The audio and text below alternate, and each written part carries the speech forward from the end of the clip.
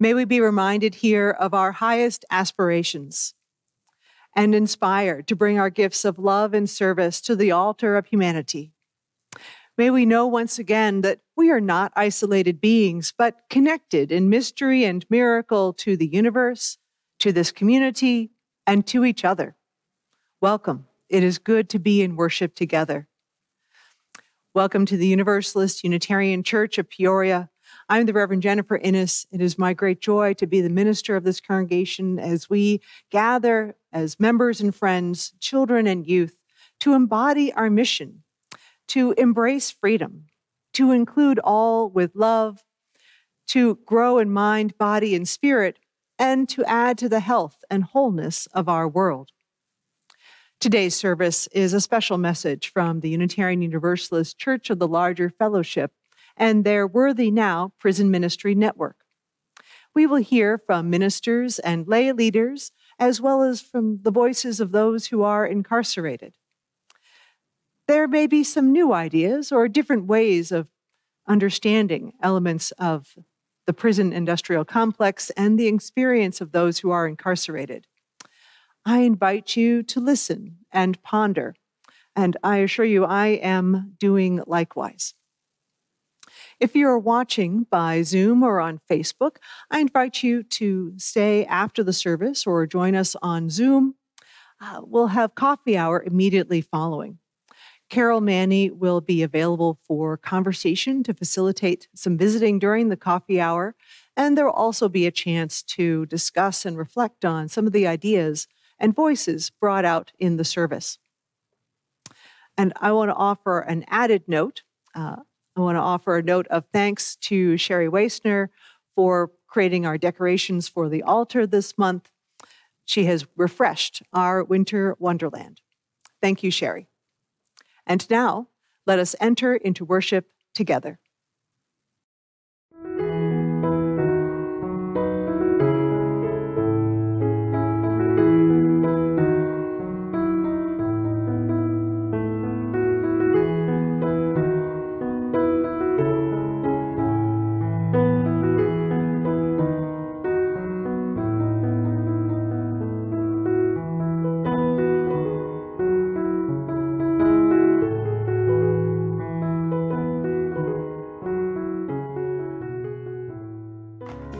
We are the Church of the Larger Fellowship, a Unitarian Universalist congregation with no geographical boundary, working toward creating a global spiritual community, rooted in profound love, which cultivates wonder, imagination, and the courage to act. Adapting to the COVID-19 pandemic has been difficult for many bricks-and-mortar congregations. Early on in the pandemic, we were in a unique position to assist many congregations with the transition. We hosted special episodes of The View, provided advice and counseling to religious professionals, and trained congregations for live streaming worship, all while providing robust online programming for our members. From worship to covenant groups, from classes to pastoral care, and from our monthly magazine to our letter writing ministry. We have found ways to build connection and community even through the screen. We have been a model for ministry on the margins, providing services for isolated Unitarian Universalists, becoming a spiritual lifeline for our members in prison, and investing in innovative ministry. We know better than anyone how deep and meaningful connections can be formed even from a distance. Unitarian Universalists have faced many challenges in these times, and we continue to persevere and to fight for justice and equity for all people, especially during moments of crisis. We are proud to be a leader in this faith movement, and we invite you to get involved in our ministry. We strive to be a place where anyone from anywhere can find spiritual refuge anytime they need it. Welcome to the Unitarian Universalist Church of the Larger Fellowship.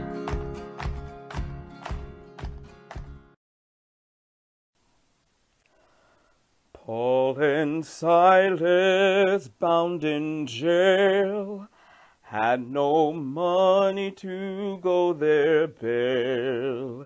Keep your eyes on that prize. Hold on.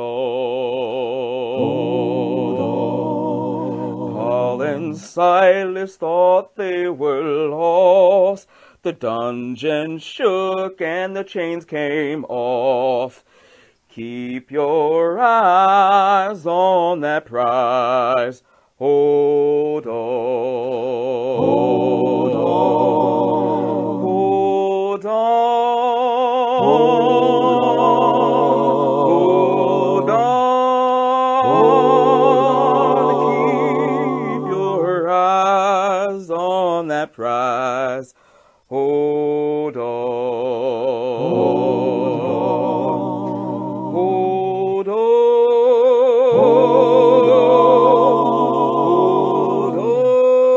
Hold on. Keep your eyes on that prize. Hold on. Hold on. The only chain that a man can stand is that chain, oh, hand in hand. Keep your eyes on that prize and hold on. Hold on. You know, the one thing we did right was the day we started to fight. Keep your eyes on that prize and hold on. Hold on. Hold on. Hold on.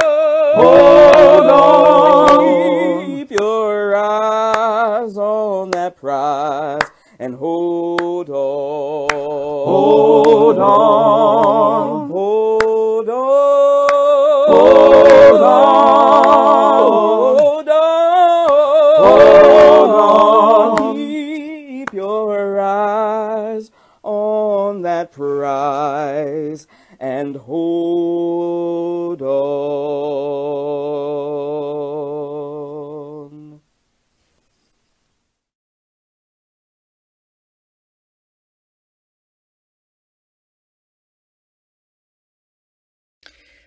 Welcome. Welcome to the Church of the Larger Fellowship Worthy Now worship service. Worthy Now is a ministry of the Church of the Larger Fellowship that serves Unitarian Universalists that are incarcerated. This is one of the most important ministries of our entire faith. We honor that you are worshiping with us today, and we thank you for your support. Unitarian Universalism is a non-creedal faith. We do not dictate a mandated belief in a deity. Rather, we are connected through covenant and a commitment to justice and making the world a more equitable place.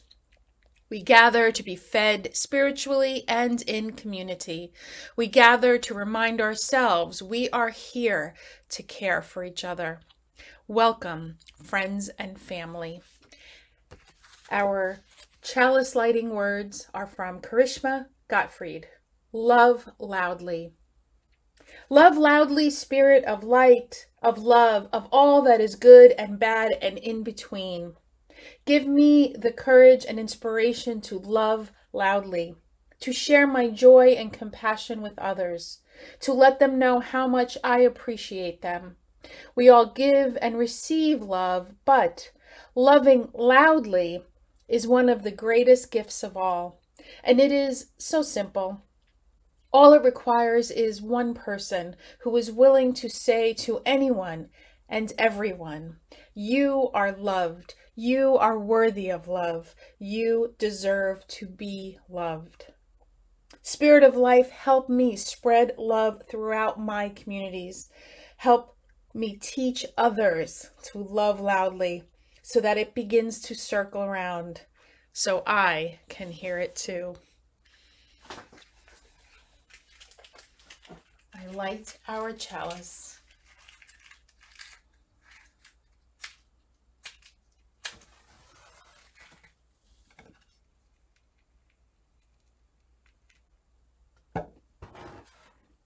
Blessed be.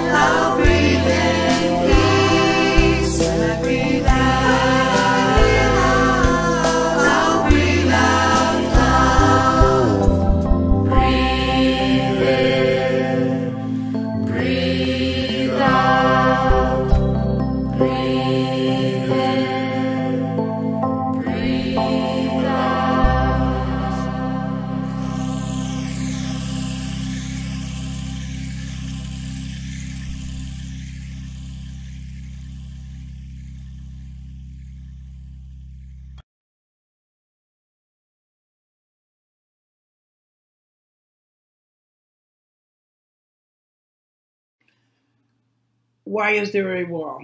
It's a parent reflection from UU World edition, spring edition 2021, and it was written by me. In the book, picture book, Myra and the Big Story, two villages sat on either side of a river, so close that they could see and occasionally hear each other. In their isolation, each crafted stories about the other that may or may not have been true. And yet, both people had come from the same place, made of the same stuff.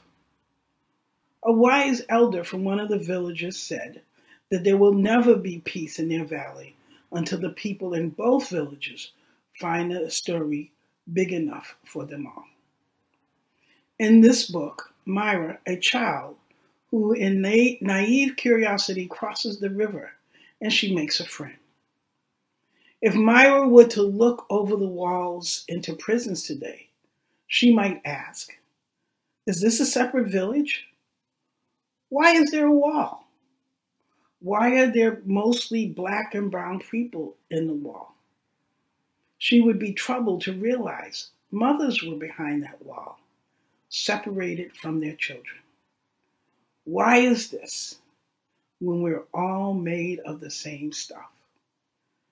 The fear of the other has fed institutional bias and contributed to a burgeoning prison industrial complex, a system that exists only to separate and to punish, a system so abusive that it should not be continued and it should not be tolerated.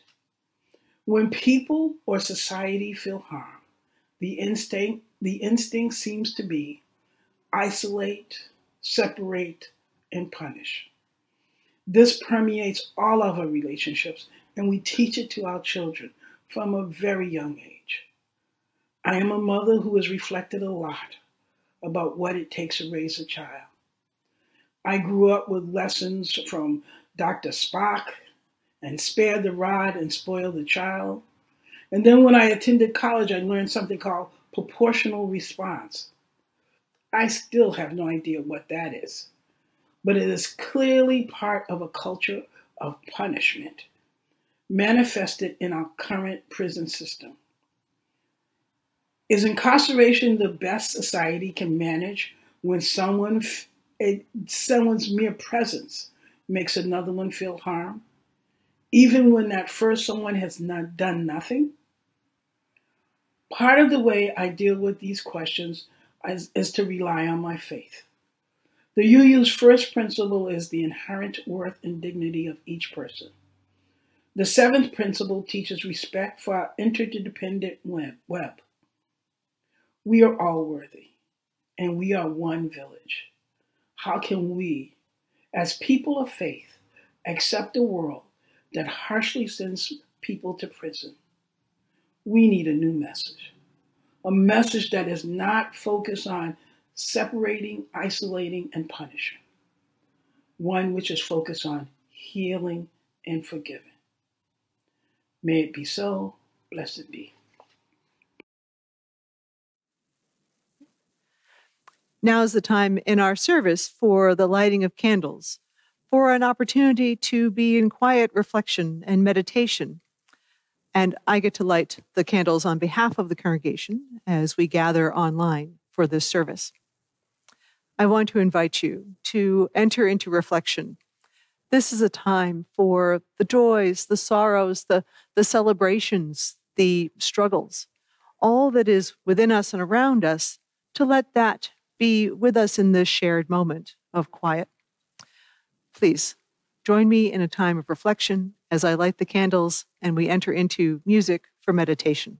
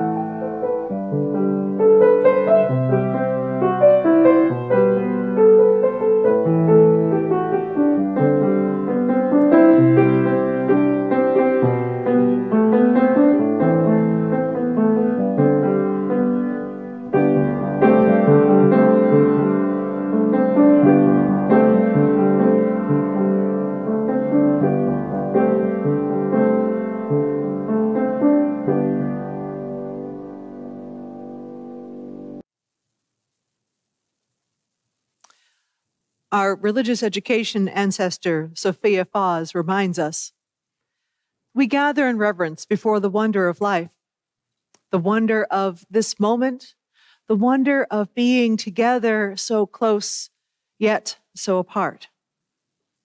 Each hidden in our own secret chamber, each listening, each trying to speak. Yet none fully understanding, none fully understood. We gather in reverence before all the intangible things that eyes see not, nor ears can detect, and that hands can never touch, space cannot hold, and time cannot measure. This is the time for the sharing of joys and sorrows in the embrace of the congregation. I recognize that there is so much in our minds and hearts, so much within us and around us. We may not always give voice to what is with us, what we are holding and bearing, but I want to honor how much is there within each of us.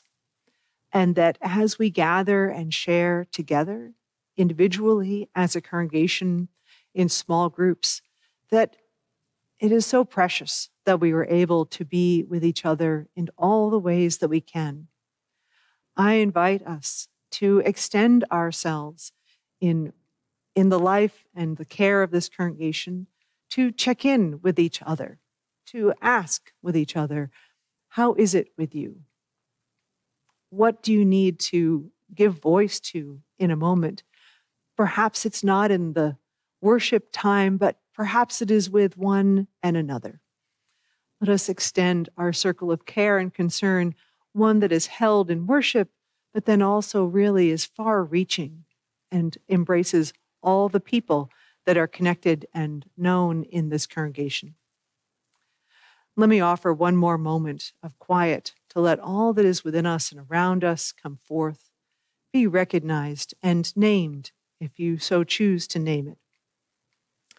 And we'll hold this one more moment before we receive a prayer from the Reverend Michael Tino. Join me in one more moment of quiet.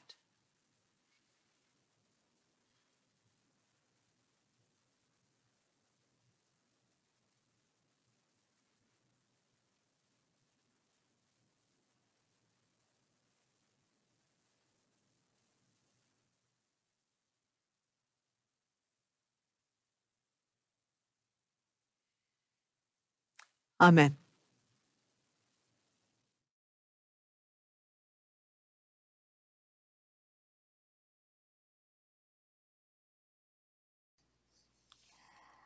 Would you please join me in a moment of prayer, of centering for yourself?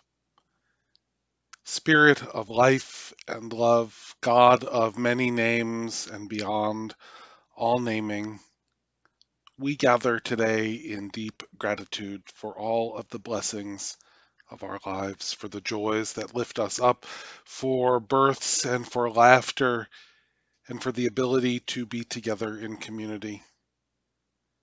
And as we feel that gratitude in our lives, we ask that your presence be with those who are experiencing hardship and sorrow, those in our midst who are here despite great pain and grief and sickness, those that we love and that we know we are connected to, and those all across our world who we have never met, but we know are experiencing loss and hardship and grief and sadness and injustice. Today, may your strength especially be with those Unitarian Universalists to whom we are so deeply connected, who right now are behind the walls of prisons all over the world. May they know that they are connected to us. May they feel our love radiating out from us to them. In your many holy names we pray. Amen.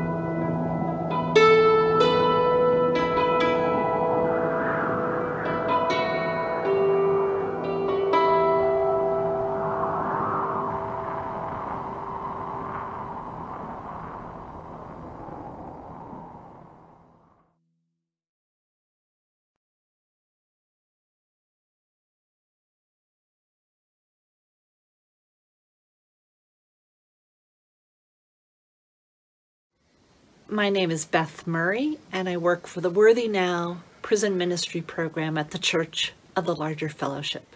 We'd like to let you know that the following testimonials from incarcerated Unitarian Universalists contains references to suicide and transphobia. Please take care of your hearts.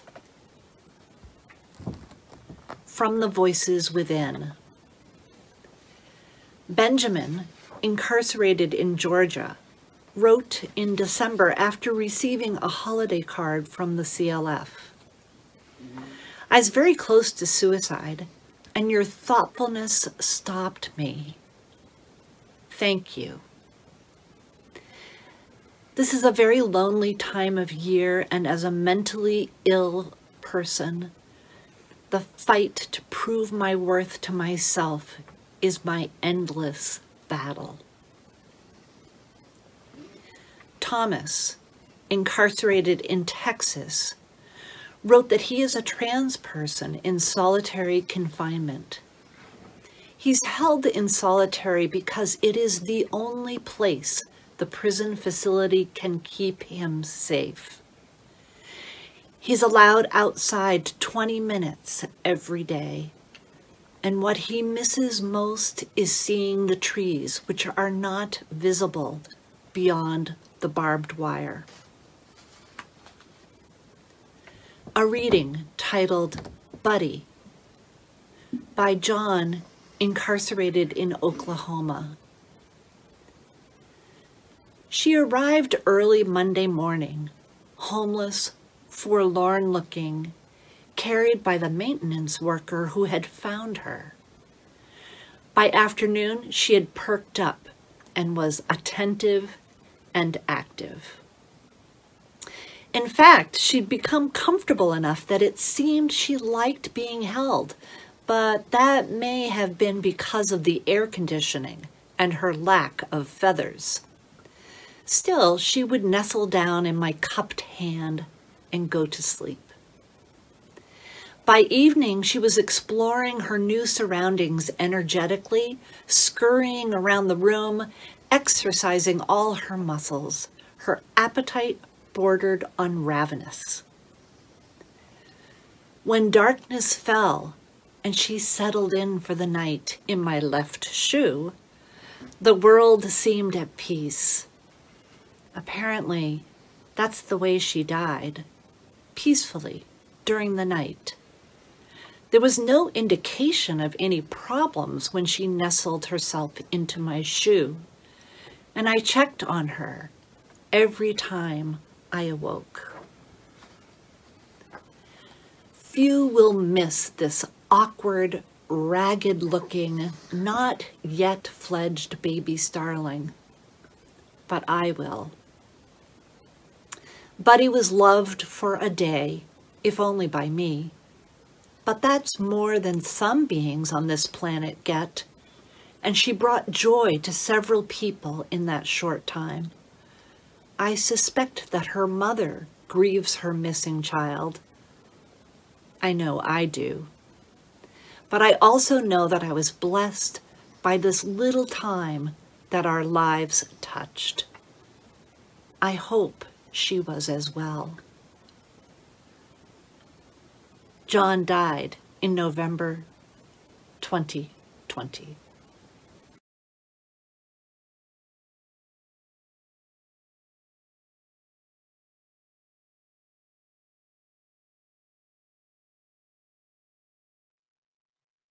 When Michael, Aisha, and I were in discernment about coming to the CLF, about joining as the new lead ministry team, we talked about the different areas and aspects of the Church of the Larger Fellowship. We talked about all the great things that the Church of the Larger Fellowship does. We just talked about everything, and we dreamed about what it could be, what it is. And we talked about the areas in which we had a special calling to ministry. And I talked about the Worthy Now prison ministry and my calling in particular to that ministry. I come from a community that knows very firsthand what the prison industrial complex means. We know what it means to not know where somebody is because they're in transit. We know what it means to not see a relative just because they haven't gotten a notice that they needed. We know what it means to have people denied medical care because their commissary account is overdrawn. We know what it means to have people caged and locked away. So I felt this special calling to the Worthy Now prison ministry, and I loved that it was called Worthy Now. I love so much that we center our CLF prison ministry around the idea that everyone is worthy now, not later, not in 2 years, not in 5 years, but now we are all worthy of love. It doesn't mean that each of us has to love every single person. We may not be at that place where we can love that individual, but we know that that individual is worthy of love. They're worthy of the Spirit's love. They're worthy of God's love. They're worthy of the universe's love. When we came to the Worthy Now prison ministry, when I became the director of the Worthy Now prison ministry, one of the things that I wanted to change was small. I wanted to change how we talk about our Worthy Now folks.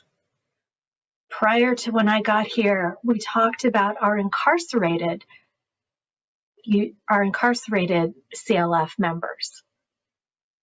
And while it's important to make a distinction between our incarcerated CLF members and our free world CLF members, it was interesting to me that we didn't talk about ourselves as Unitarian Universalists first and foremost. Yes, we are members of this beautiful church of the larger fellowship, but first and foremost, we are Unitarian Universalists. So I asked that we change the way we talk about ourselves and we start talking about ourselves as incarcerated Unitarian Universalists, because I think it's so important for us to understand that though by the grace of God, that person who is incarcerated would be in the pews with us in our bricks and mortar congregations. They would be with us here on Zoom. They would be with us on Facebook. They would be with us in all the different ways that we experience Unitarian Universalism, except they are caged by the state. In pastoral care, in religious education, in governance, we are breaking open what it means to be an incarcerated Unitarian Universalist. In the future, in Worthy Now prison ministry, we are going to be engaging our incarcerated Unitarian Universalists and our free world UUs in what it means to examine the eighth principle. We, the member congregations of the Unitarian Universalist Association, covenant to affirm and promote journeying towards spiritual wholeness by working to build a diverse, multicultural, beloved community by our actions that accountably dismantle racism and other oppressions in ourselves and our institutions. That is the eighth principle, and we will be talking about it both in ways that talk about Unitarian Universalism, but also our accountability to each other in our CLF community. As our community begins to explore this accountability with the recommendations from Widening the Circle and the eighth principles, I'm going to ask yourselves, when is our more convenient season? When have we put off for tomorrow that which must be done today? What I will also encourage you to do, what we will encourage you to do and work with you to do, is to personally examine those moments when it feels helpless or confusing. When this work that asks us to be doing it now feels like maybe there would be a better time later on.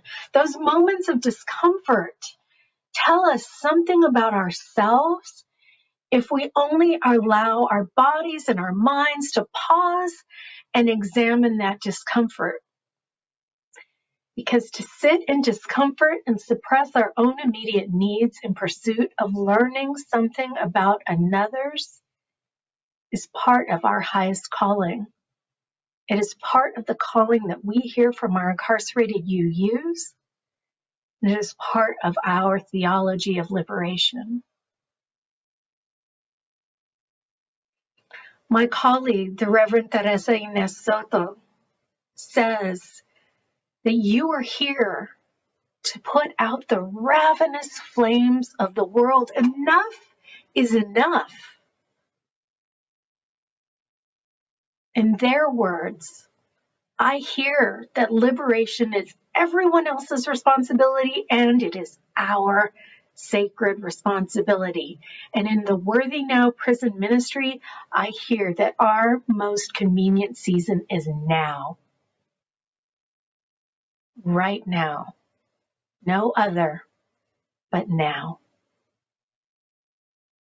We can try to avoid the discomfort of that, or we can face it head on, knowing that if we do it with each other, if we do it in community, in this time, and in solidarity with communities whose lived experiences are the keys to dismantling racism and oppression, we can find that liberation. We can find each other's worthiness, and we can find it now.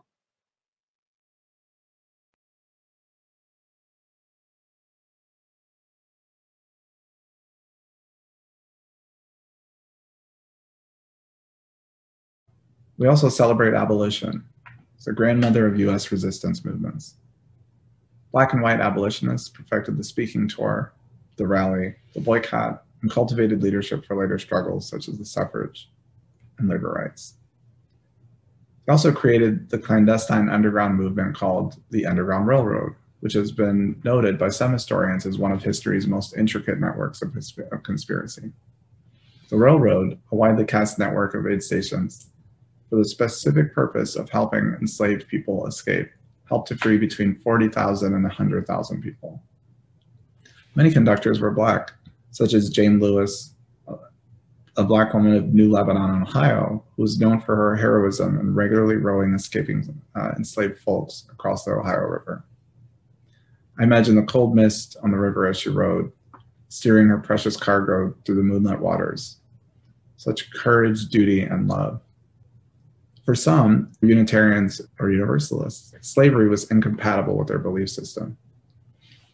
An excerpt from a protest against slavery by 173 Unitarian ministers published in 1845 stated, "By our political, commercial, and social relations with the South, by the long silence of Northern Christians and churches, we have given the slaveholders reasons to believe that it is only the accident of our position which prevents us from engaging in this system as fully as themselves. Our silence, therefore, is upholding slavery.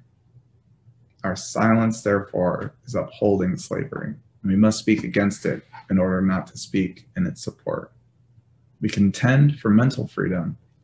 Shall we not denounce the system which fetters both mind and body?" So how does this relate to our moment? As the principle of Sankofa tells us, history is now, right?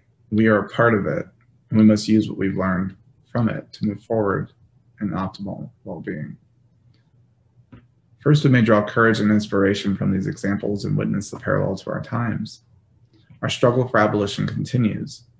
The American criminal justice system holds about 2.3 million people in over 1,800 state prisons, 110 federal prisons, about 1,700 juvenile correctional facilities, 3,100 local jails, 218 immigration detention facilities, and 80 jails held in native country, as well as in military prisons, civil commitment centers, state psychiatric hospitals, and prisons in the US territories. And the inequities are extreme. Despite making up close to 5% of the global population, the US is nearly 25% of the world's prison population. And the rate of incarceration is much higher for Black, Indigenous, and people of color than for white people, despite comparable rates of offense. Also, together with the federal government, over 4,100 corporations profit from mass incarceration in the United States. Because as one of our local leaders here in Akron, Demario Cooper, reminds us that the US is addicted to free labor. And the reality is that the mass incarceration system we have in this country is an extension of the slave labor system of the antebellum era. Prisoners producing everything from park benches to toilet paper, to microchips, to ghoulishly, even police and prison guard uniforms. As we navigate the ways to combat this system, we remember our ancestors like Jane Lewis, rowing over the river, rowing through the anxiety, rowing through the worry, rowing through the struggle, and rowing toward a brave space. We can draw inspiration from the ways that UU history speaks to us through this moment. The struggling for more equity is part of our tradition. We have been part of a progressive movement for longer than the lifespan of this country and have consistently been on the forefront of social change and innovation. In my own church here in Akron, Ohio, the ancestors of my congregation hosted the second Women's Rights Convention. They were at the Universalist Old Stone Church. Former slave Sojourner Truth electrified the gathering with her innate I Am Woman speech. I wonder sometimes, what was the board meeting like before that convention was convened? What were the worried comments? What were the concerns of the congregation? Was there a vote held? Was there a sigh of satisfied relief when the motion was passed? That's a history that we in Akron are still working through. And yet, that question, it remains in all of our congregations. And I think it's important for us to remember that, again, abolition is the grandmother of our movement. Abolition is the goal. The US is a settler colonial corporation designed to extract labor, land, and resources from Black, Indigenous, and people of color, but abolition is the central and most direct way to counter that. I believe that this moment represents a renewed focus on racial and social justice and human rights. And I also sometimes see a kind of compartmentalizing of causes, especially in mainstream liberal and progressive white-dominated spaces and institutions. People feel like, well, I'm doing something because on Sunday I go to my food justice ministry, Tuesday is the Black Lives Matter rally, Wednesday night is yoga, and Friday I'm making phone calls to elect a straight white male Democratic candidate who rails against defund the police. We need better. And we need to understand that when we are talking about Free Palestine and Black Lives Matter, we're talking about ending a whole system, not just the ones that make us comfortable. And here in the US, the slave system is still in power. Our children are calling us to an equitable future, like our hymn, The Fire of Commitment, from the dreams of youthful vision. One not imagined by slavery, and yet imagined by what our world can be when we all live with the idea that we have worth, we have dignity, and that our values and our actions must reflect the values and actions of all of us, not just one culture. We have a duty to provide our children and our future the tools to accomplish this.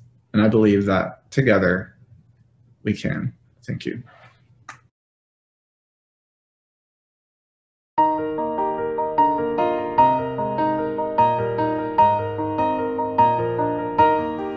From the light of days remembered burns a beacon bright and clear, guiding hands and hearts and spirits into faith set free from fear. When the fire of commitment sets our mind and soul ablaze, when our hunger and our passion reach to call us on our way, when we live with deep assurance of the flame that burns within, then our promise finds fulfillment and our future can begin.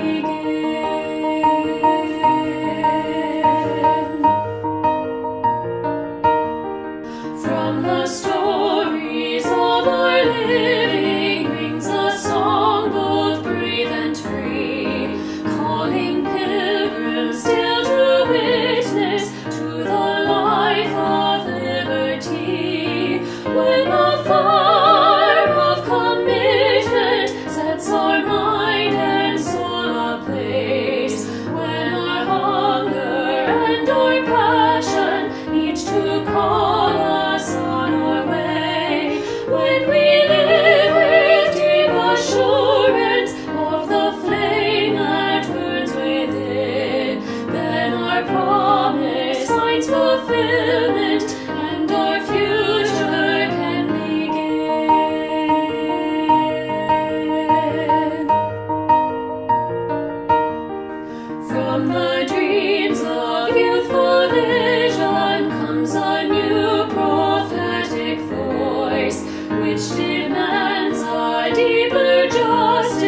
built by our courageous choice. When the fire of commitment sets our mind and soul ablaze, when our hunger and our passion meet to call us on our way, when we live with deep assurance of the flame that burns within, then our promise finds fulfillment and our future can begin.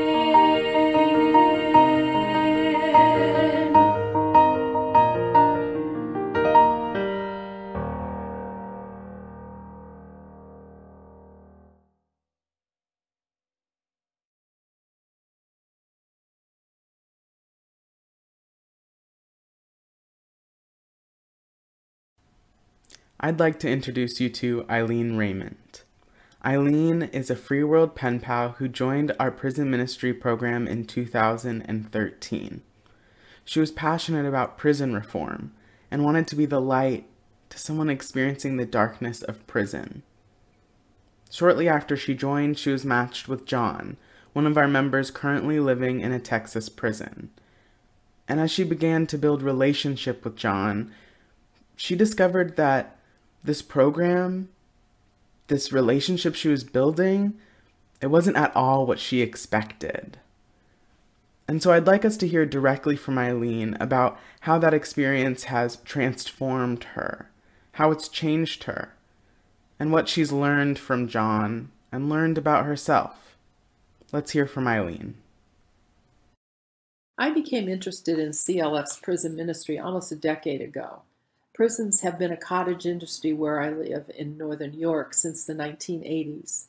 As I thought about the men and women, mainly from New York City, who find themselves assigned to prisons up here, 8 to 9 hours from their families and often in solitary confinement, I thought how difficult it must be to be cut off from family and friends. Since my life motto has always been, just because I can't do everything doesn't mean I shouldn't do the one thing I can do, I applied to Worthy Now to become a pen pal to someone incarcerated in the United States. I was paired with John, a young black man incarcerated in Texas. When I tell friends that I have a pen pal in a Texas prison, they seem surprised and curious. Why? What do you write about? And I have to admit that I too wondered what to put in that first letter. I'm a white retired college professor living a comfortable middle-class life here in Canton with my wife. What could I possibly have in common with this young man? Like any new venture, the way to start is just to start. I told John a little bit about my interests and activities and asked him what he was interested in. I soon learned that he likes to write. After he shared a few poems with me, I decided to type them up so he could see them in print. To date, John has shared literally hundreds of poems with me. When he asked about how to find poetry contests that he could enter, I helped him prepare the entries for several significant national contests. Let me share a poem he shared with me. I have a vision. Rain pours like a falling cup, drenching the foundation of my heart, sogging me to the very core. The rays of the sun dry me up, cracking like fault lines in the earth. Scorched beyond repair, my soul is sore. Sullen and put out by my world, wishing to be the source of good deeds, longing for a way to promote global happiness. Equal rights for humankind, race or creed, boy or girl, peaceful nations and unions for our seeds, letting our actions, not religions, display righteousness, living with differences by understanding, judging none, learning to love and accept all, bonding together for the common goal. Create ways for outreach and start helping, holding ourselves accountable. We will not fall. It starts by a vision. This could be a global goal. One thing I have learned is that my idea that I would be helping my pen pal was way too limiting. 5 years ago, my son was tragically killed. When I finally wrote John about why I had not written recently, he responded, I'm very hurt to hear about Warren. I truly understand life isn't meant to be this way. Children should bury parents in old age, not a parent burying their child. Eileen, I'm very sorry. I know the anger that comes with death and all the what-ifs, as you spoke of. I'm confident you will not turn over to the dark side. But even you will be weak at times, and that's okay. As human beings, we are entitled to own our emotions. I won't tell you it'll be okay, and you'll move on, because you won't and aren't supposed to. Never let Warren go. He belongs to your heart. You can learn to embrace him, even through death. My journey with Worthy Now has expanded my awareness of our interdependence more than I can ever expected. I set out to bring light to a fellow human being, and I ended up learning what true friends do for each other. As I minister to John, he ministers to me. Worthy Now makes all this possible by supporting free world participants like me, but even more importantly, by facilitating the growth of our more 1,000 members serving time in our country's prison system. That's why I support Worthy Now, and I invite you to join us in this ministry in whatever way you can. The work of the church, whether in this congregation, in our larger faith, or in a ministry such as that of the Worthy Now Prison Ministry Network, they reach farther than any one of us can comprehend. No one person, no one congregation can understand the impact and the rippling outward of all that we do in our care and service in the world. I'm so grateful to the Church of the Larger Fellowship for bringing this ministry, one, into life and also into our attention, that they've been asking us to amplify the experience and the importance of this ministry in the world, its individual impact on those who are incarcerated, those who encounter and form relationships with folks who are in our prison systems, and how that impacts and reaches out far larger than any one set of relationships can possibly understand. As my colleague, the Reverend Nainan Soto says, all of us need all of us to make it. So every effort to live into being our message of love and hope and healing in the world, it's made possible by skill and care and love and resources. It's made possible by financial donations as well. I want to invite us into helping these ministries grow and thrive, all of our ministries. So if you'd like to make a financial donation for the support of this particular congregation, please see the link that would be visible now. For this CLF service, we're not doing a share the plate per se. I make a donation to Church of the Larger Fellowship for the amount as if this was a guest speaker that had been joining us today. But if you, as an individual, would like to make a donation to the Church of the Larger Fellowship, especially for their prison ministry, please also see the link that is available now. And finally, I want to close with thanks again. All the generous spirit and care and effort, it makes a difference. Every gift that comes in, whether from skill or talent, time or financial, all of it adds to our shared abundance. Thank you for your generosity, for bringing our ministries into life in all the ways that we gather. Thank you, and thank you.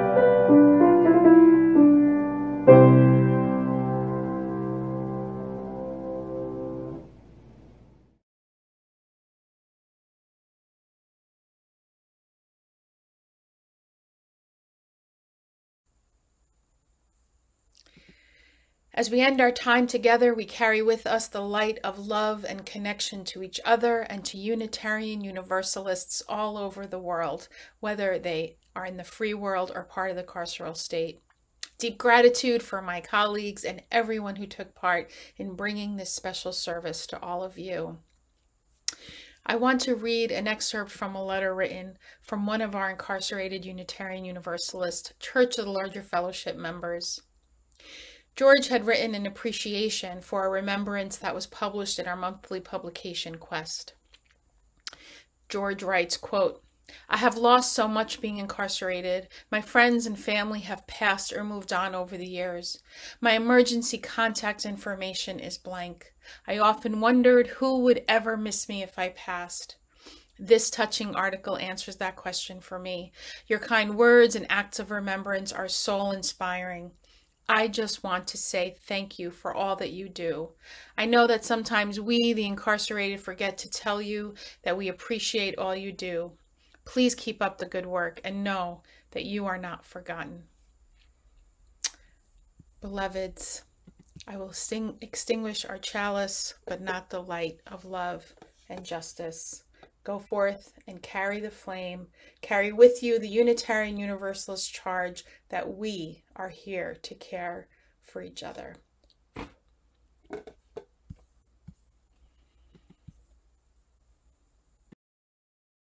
2, 3.